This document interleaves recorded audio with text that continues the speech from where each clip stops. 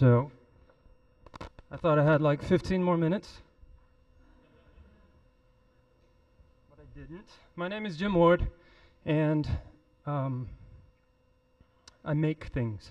So I make songs, and I make records, and I make tours. Sometimes I make bars, spring rolls, paper mache. I surround myself with creative people, and that enables me to be creative. And so I want to talk to you about three things today. And the first is an idea. The second is how that idea influenced my life. And then the third is how is the product of that influence on my life. So the idea is simple. I didn't come up with it, but I've lived my life by it, and it's defy doubt. And that's it. Super easy. So you could have self-doubt, you could be surrounded by doubters, or you could have society impose doubt on you. Those are basically the three doubts situations that I thought of. For me, despite spending the majority of my life performing music in front of people all over the world, I'm petrified of public speaking, which you may notice right now. So not only do my hands shake genetically, my hands have always shaken since I was a kid, but when I'm nervous, it's way worse. So I apologize if I make you nervous, but I'll get there. I'll get through it. So today is me facing my self-doubt and challenging it, which is important. It's been important in my career and in my life. The second thing is, I have notes because I'm not very good at this. So whenever I'm in a group of people working on a project and there's people around us that doubt, and this is where the name of the speech comes from. Whenever there's doubters, I just say, no, it's going to be cool. And that's it. So that's basically, if I had a motto, that would be it. No, it's going to be cool. So you can't open a bar.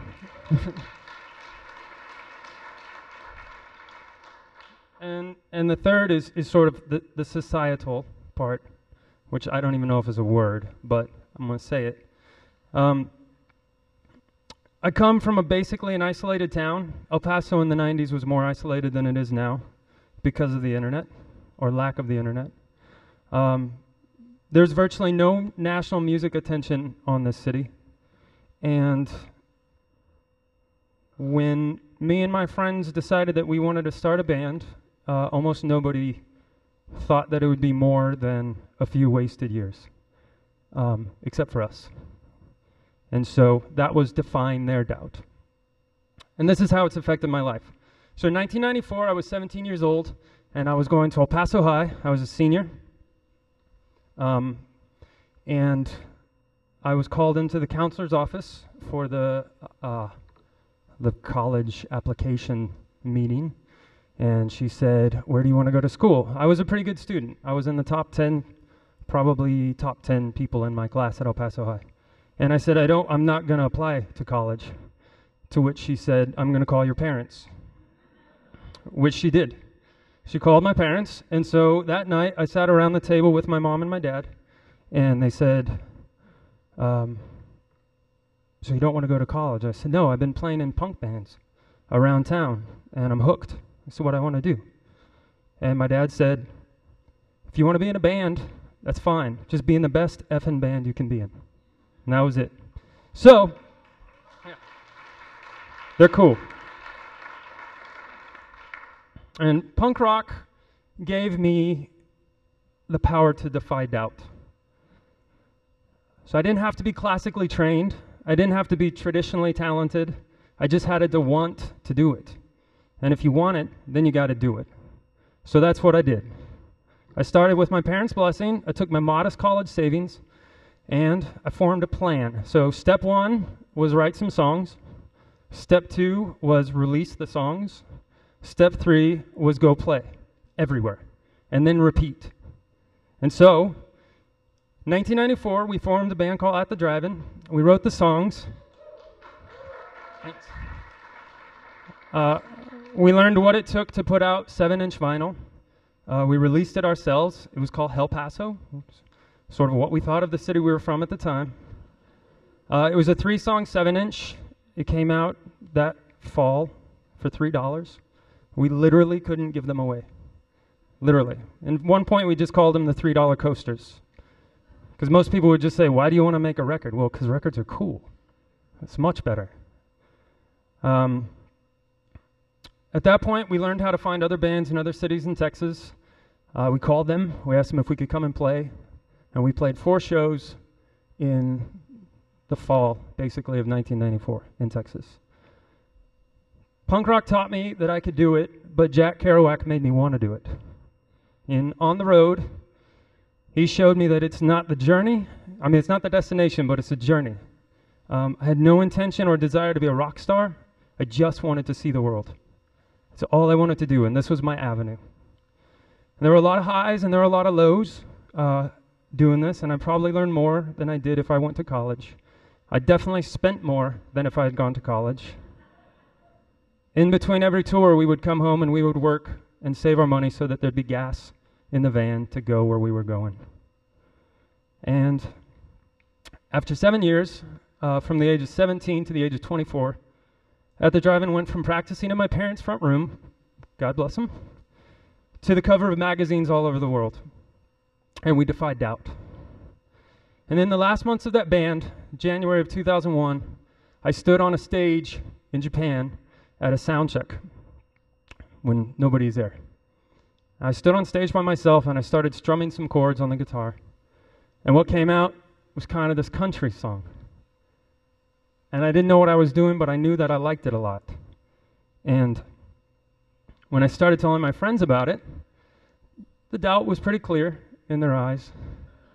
It's not what I'm known for. It's not what I was known for. We were loud, big, heavy, explosive, not calm. But I said, nah, it's going to be cool.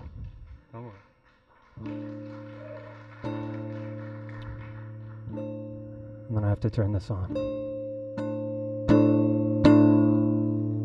Are you getting that, Brian? Huh? This is why you sound check. It'll get there.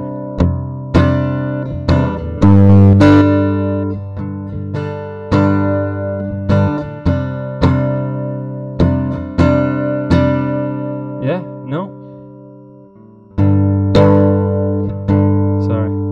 I'm actually way more comfortable doing this. What you would think would be the uncomfortable part, I do this all day. Technical difficulties are a trademark.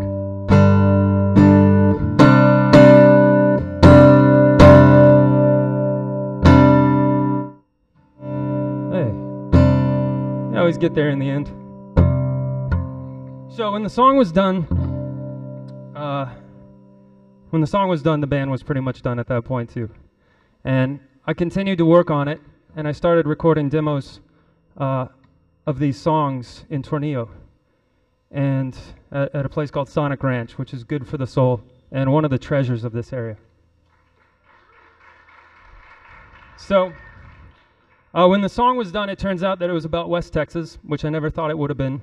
And apparently, over the years of traveling and touring, I fell in love with this place. And that song grew into a band, which is kind of country-ish with a punk rock soul. So I don't know where I'm going to go or how I'm going to get there, but it's going to be cool. So thanks.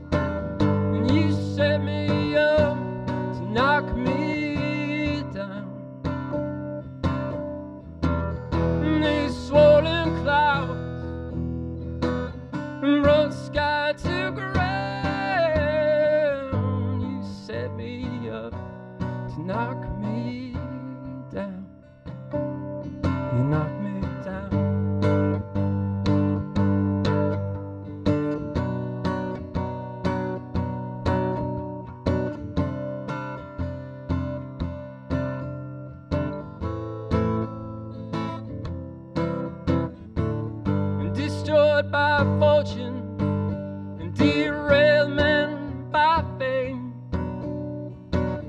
We searched the world over and found it so the same. West Texas love is far and few between. And tonight was red, girl.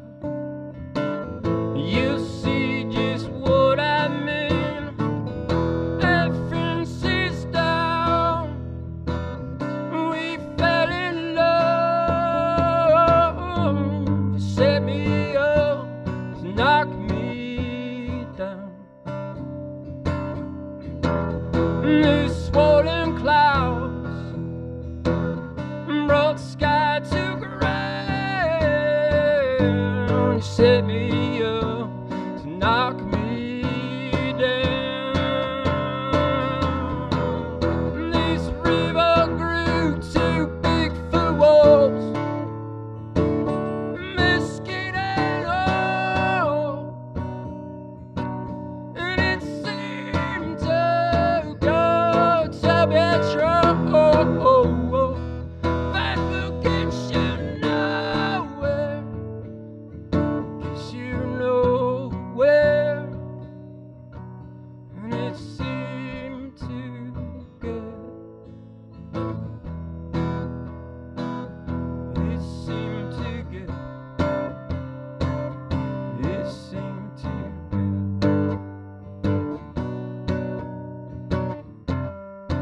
Thanks very much, guys.